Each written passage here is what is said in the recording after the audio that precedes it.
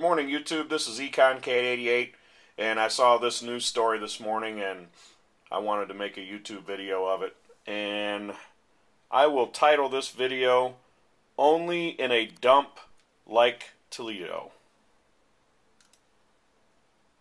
Stripper scrap in West Toledo. 3 women are accused of jumping their co-worker, and they're all strippers. Mojgan Sharecast been following this story and joins us now with more. So, Mojgan, what exactly happened here? Well, Jerry, Antoinette Moreno, an adult entertainer here at Scarlett's, which you can see right behind me, says that her and a coworker got into a verbal dispute over a company policy regarding customers. Now, during a staff meeting later that evening, that verbal disagreement led to the woman and her 2 daughters physically lashing out at Moreno and stealing $350 from her. It's painful in more than one way, not just physically. I mean, I know you see the physical damage, but, you know, it's more to that. You know, I have a family and, you know, I have a life that I want to be able to live too. Antoinette Moreno is emotionally distraught after she says 3 of her coworkers beat her up during a staff meeting.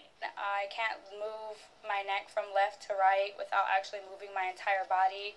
I've got a facial fracture on the left side of my face above my cheek, which I do need to see a specialist for after the healing to see if it needs to be reconstructed.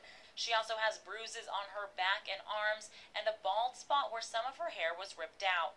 It all started when Moreno was with a customer Tuesday night. She says there is a rule in place at Scarlett's that if an employee has a drink next to a customer they are serving, then another employee is not allowed to interfere.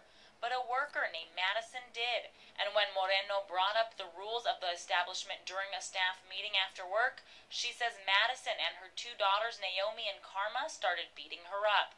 It was slow inside of there. There wasn't a lot of customers at the time.